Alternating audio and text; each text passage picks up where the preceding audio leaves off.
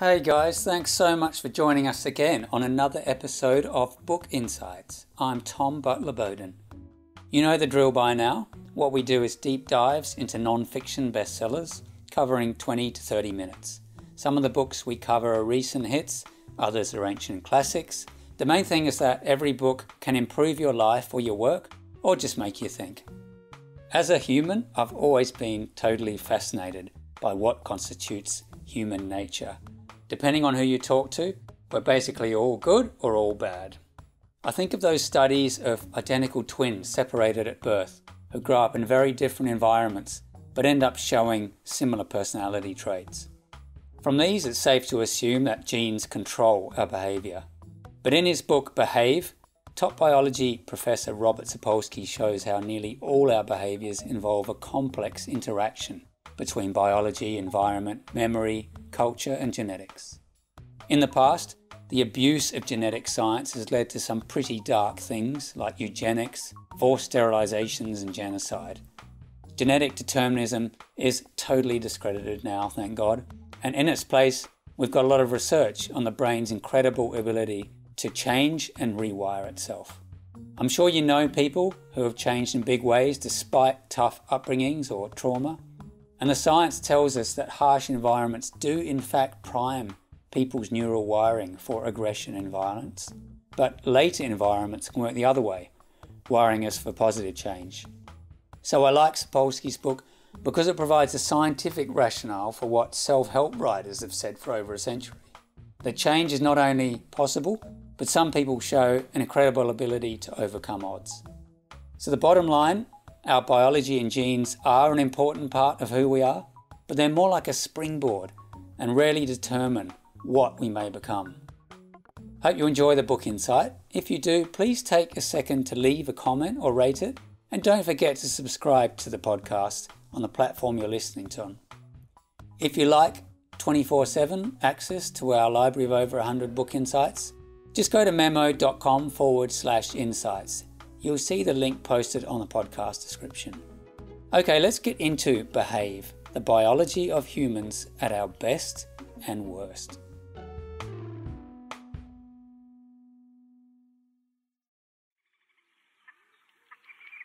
Imagine the situation.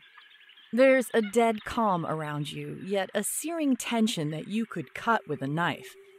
You've got to find a way to get out of this alive. You move, one step at a time, slowly around each new corner. Silence is what you need the most, but each footstep sounds like foghorns going off. Your eyes move frantically to scan each new detail of your surrounds. Sweat drips from your forehead. Suddenly, a noise startles you. What was that? You whirl around and pull the trigger. You did it. You fired. You behaved. And in such a manner that the consequences could be dire. In a moment, you will find out if you hit your target and if the target was what you thought it was. Now, what made you do it? Did you choose to pull the trigger, or was it more of an instant reaction? Were you the aggressor, or did you shoot out of fear? Are you a hero or a villain? How did you get into this situation anyway? Are you part of a group? Are you psychotic? In the New York Times bestseller, Behave, the Biology of Humans at Their Best and Worst, Stanford University biology professor Robert Sapolsky provides these kinds of scenarios and then proceeds to examine them from the perspective of many disciplines. The ground he covers is comprehensive, ranging from the neurobiology that caused the very motor action of pulling the trigger to the instant before the action was executed. Sapolsky even delves into the advancements and changes in culture and society over millennia that contributed to the morals, judgment, and decision-making of the person holding the gun. The key thing about human behavior, Sapolsky emphasizes, is its complexity. Every behavior involves a rich interaction between biological factors, environment, memory, culture, and genetics. Each influences each other on timescales that span from milliseconds to eons. Human action can be approached from contested findings, perspectives, and theories, each contributing unique insights. He navigates these rapids by way of many examples that anyone can relate to, gleaned from his own work and from hundreds of landmark studies. Sapolsky insightfully explores the nature of violence and of aggressive behavior throughout Behave. The book is about humans at their best and worst. We have a love-hate relationship with violence. We love it when it is good or socially useful, and are appalled by it when it is not. The implications are crucial to structuring our current legal systems, the origins of mass killings, and of war. What is the level of control we have over such behavior? And what is the level of responsibility we have for our actions? Here is Sapolsky being interviewed on The Daily Show. Well, I think the starting point is, we're a miserably violent species, but at the same time, we're also an extraordinarily altruistic and compassionate one. This book insight will look at the main themes from Behave through the following questions. What causes our behavior? What's the interaction between genes and environment? What are the cultural influences on behavior? What's the link between biology and free will? We're a violent species. Is peace ever possible? We'll end with a recap of Sapolsky's argument and its importance. Let's get back to pulling the trigger of a gun. Was someone shot? Was someone a killer? There couldn't be a more serious instance of behavior to explain, so let's begin with the immediate causes that could instigate the pulling of the trigger. This is going to involve some neuroscience concerning various brain areas, their role in causing action, and the neurotransmitters involved in their communication. Hang in there if it seems like a steep learning curve. The brain structure at the heart of our sense of self is the amygdala. It oversees fight or flight, the feelings of fear and anxiety, and the control of aggression. To illustrate its importance, Sapolsky discusses the case of Charles Whitman, a mass murderer who was shot dead at the age of 25 while on a killing spree that ended the lives of 17 people. Whitman was usually calm, controlled, and intelligent. However, in the days before the murders, he experienced strange and irrational thoughts and desires. He also suffered massive headaches and was abusing amphetamines. In a note left during his rampage, he requested that an autopsy be performed on his body. It revealed a pecan-sized tumor impinging on his amygdala.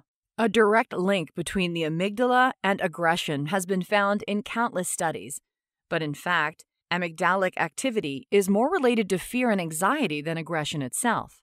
For example, in a study involving shocks administered after random intervals, subjects chose to receive more painful shocks immediately rather than deal with the fear and anxiety of not knowing when a shock would come. Another key brain area involved in human action is the frontal cortex.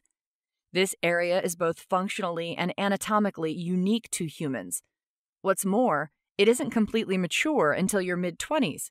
Why? The frontal cortex is crucial for any complex decision-making.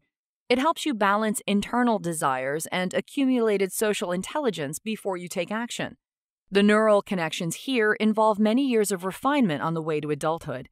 It is the part of the brain least influenced by genetics and the most by experience, learning, enculturation, and environment. But what would happen if someone lost their frontal cortex, say in a freak accident? This is exactly what happened in the case of 19th century American railroad worker Phineas Gage. An explosion caused an iron rod to shoot through his skull. The rod annihilated his left prefrontal cortex with remarkable anatomical precision. Gage survived miraculously, but was a changed man. He lost social control. A medical evaluation at the time reads, "The equilibrium or balance, so to speak, between his intellectual faculties and animal propensities seems to have been destroyed. He is fitful, irreverent, indulging at times in the grossest profanity." Gage became an exhibit in P.T. Barnum's circus of traveling curiosities. What is less often reported is that Gage, in time, regained much of his old responsible self. The side of his frontal cortex that had not been taken out was able to take on more of its functions. This tells us something about the malleability of the brain. In this part, we begin our discussion on Robert Sapolsky's Behave, the biology of humans at our best and worst. We look at the connections between aggression and our neurobiology. The amygdala controls our fight or flight or our aggression. The frontal cortex balances internal desires, social intelligence, and self-control. Next time, we'll further discuss the functions of our brains in regard to behavior. Then we'll go into the interaction between genes and environment.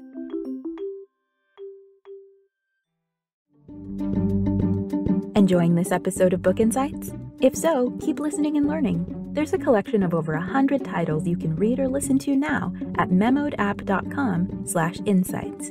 That's memodapp.com/insights. You've got plenty of people who know the difference between right and wrong, yet in a particular moment, a moment of particular arousal, particular stress, particular neurological impairment, nonetheless, they do what they know to be is the wrong thing. This is Stanford University professor Robert Sapolsky speaking with Trevor Noah on The Daily Show. In his 2017 book, Behave, The Biology of Humans at Our Best and Worst, Sapolsky explores anthropology and evolutionary psychology to understand how and why we behave the way we do. In this part, we'll continue our discussion of neurobiology and its relationship to aggression and control. Then we'll discuss genes and our environment. It's in the frontal cortex, Sapolsky says, where a person does the mental processing that results in doing the harder thing, when you think and feel that it is the right thing to do. In a very real sense, it's what divides the animal in us from the human. Our ability to do the harder, more correct thing is controlled by how rewarding that thing is, when the reward will come, and how likely we think we'll be able to get it. The frontal cortex works in concert with a network of other brain regions called the limbic system, fueled by the neurotransmitter dopamine, the feel-good chemical. This network also involves hormones, for example, testosterone. Testosterone, the stereotypical culprit of male aggression, could easily be behind the pulling of the trigger.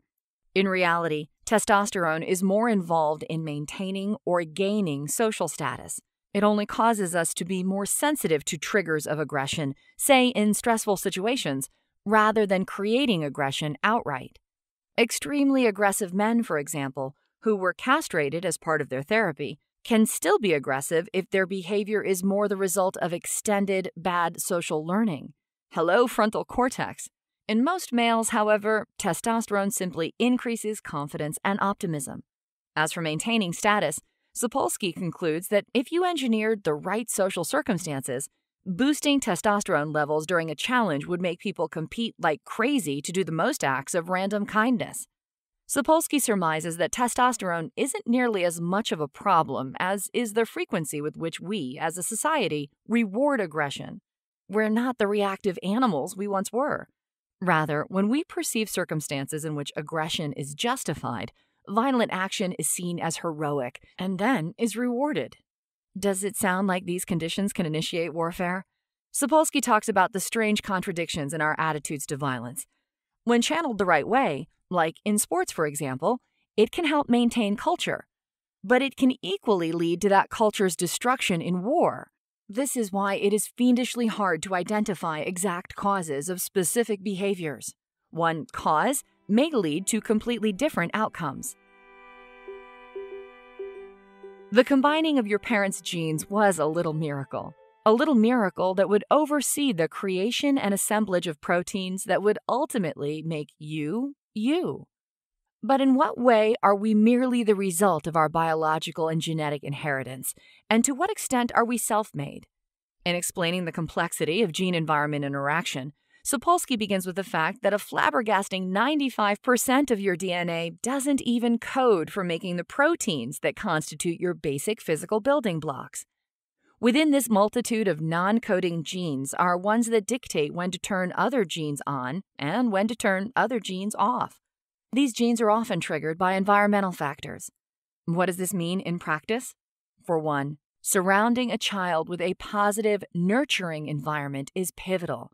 Positive, supportive environments create the kind of experience that foster an optimal frontal cortex, one that can be used to do the right thing even if it is the harder thing.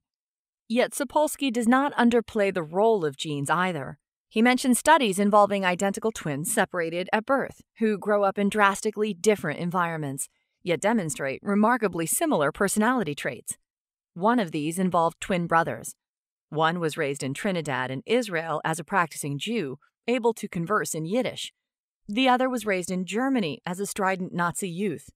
Upon an apprehensive meeting of the two, a host of unlikely similarities were revealed, right down to the shared habit of flushing a toilet before using it. Another more recent study reveals the power of environmental influence.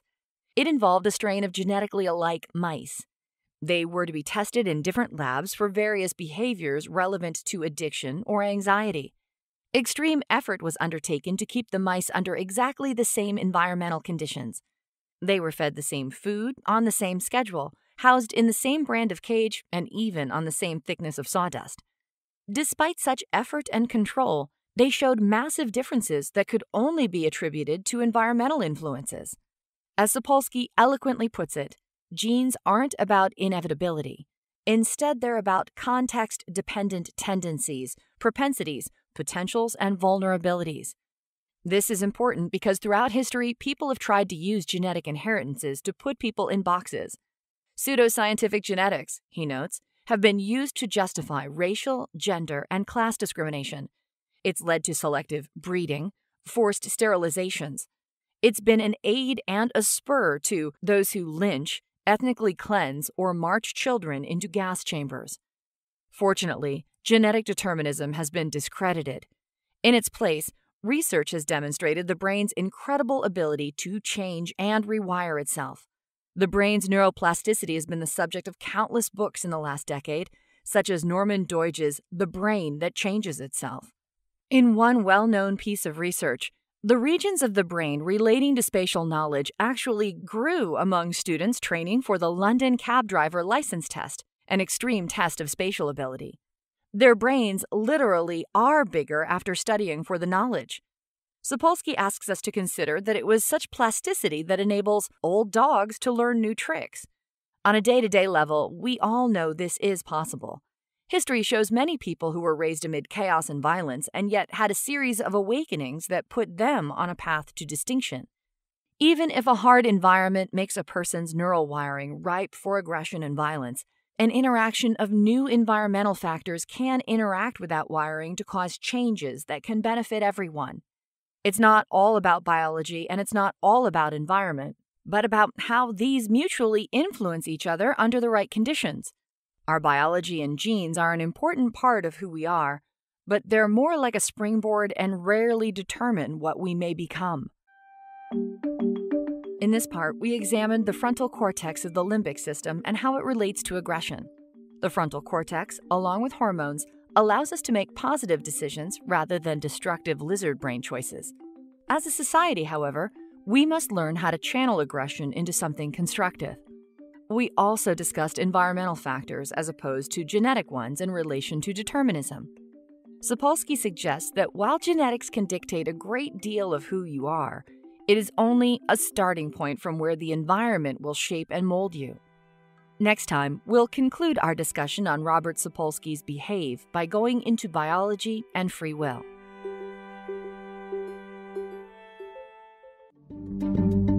Enjoying this episode of Book Insights?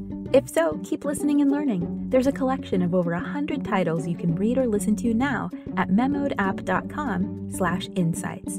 That's memodapp.com/insights.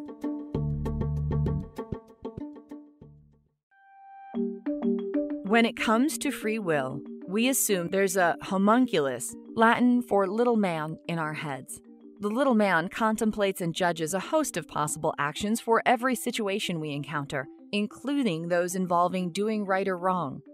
We assume that the homunculus controls both our morals and our actions in a manner separate from our own brain, in some kind of magical process outside of the rules of physics and science. If we live in a purely physical universe, this homunculus can't exist.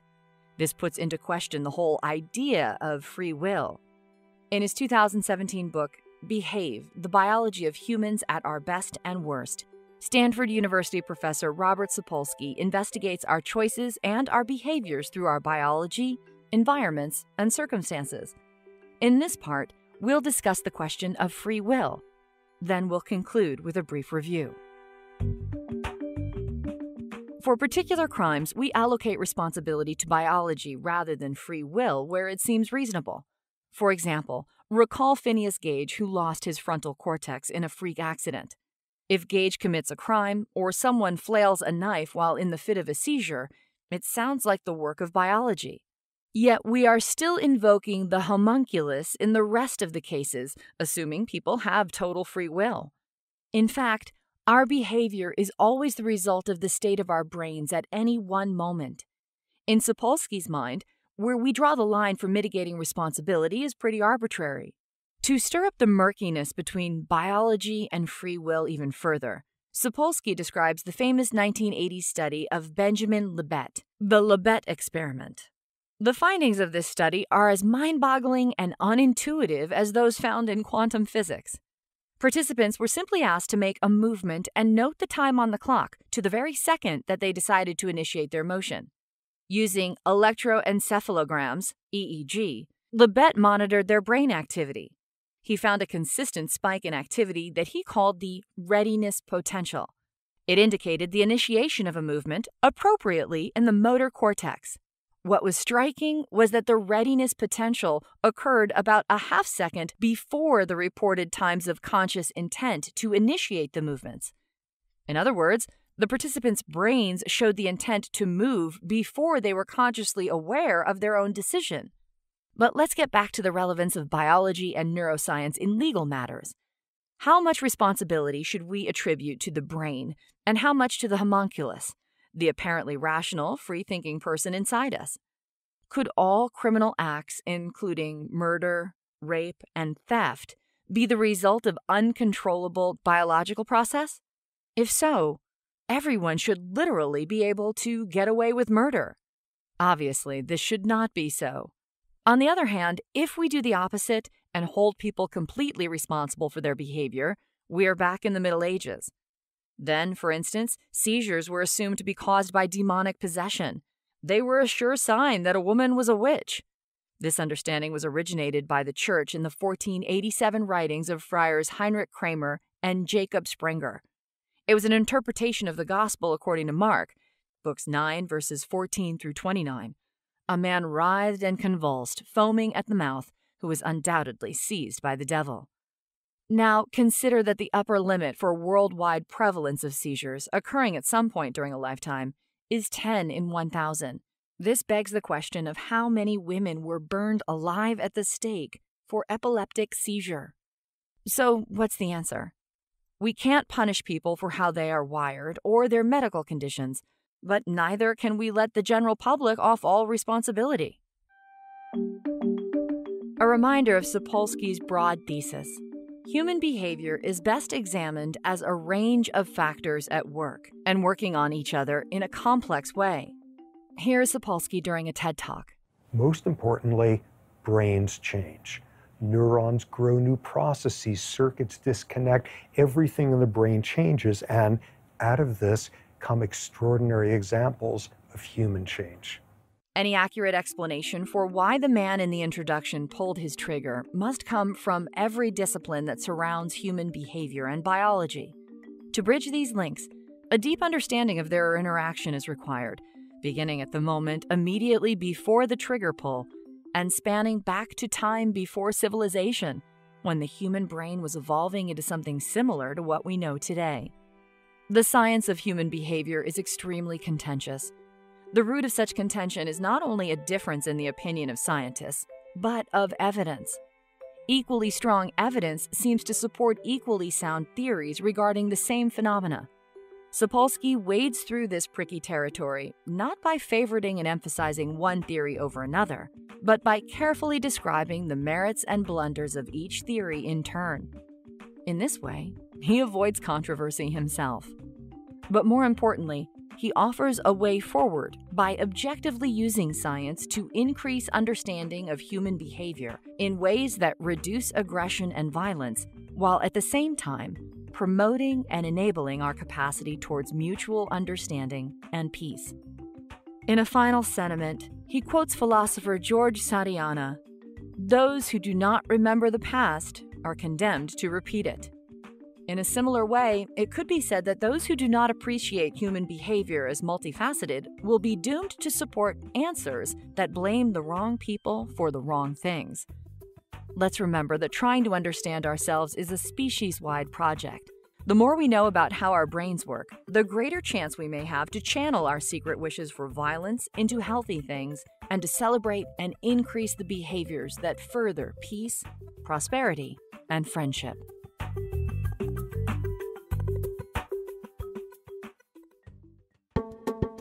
Thank you for listening to Book Insights.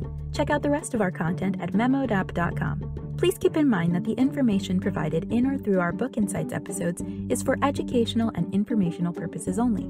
It's not intended to be a substitute for advice given by qualified professionals and should not be relied upon to disregard or delay seeking professional advice.